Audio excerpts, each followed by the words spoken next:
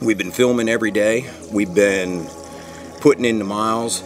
This trip here, we'll probably have 1,000 miles in on this trip. That's how much we've been riding and filming.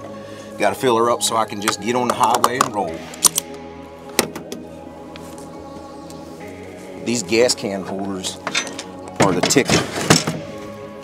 What we did was we took these gas cans here, and we took this holder that you can get, and we put them in here, and there's a cable that goes through them and locks them up, so that way nobody can just walk up and take them. You're gonna make them work for you.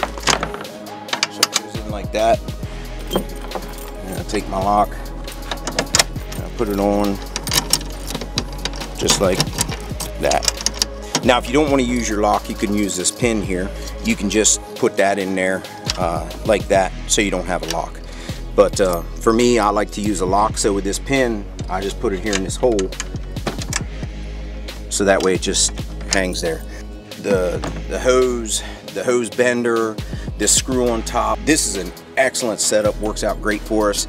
With the gas shortage, we need a little more gas than normal. We might only run with 1 or 2 jugs, but with the gas shortage, coming here to West Virginia, not knowing what to expect, being here for 11 days, we just loaded up 4 jugs.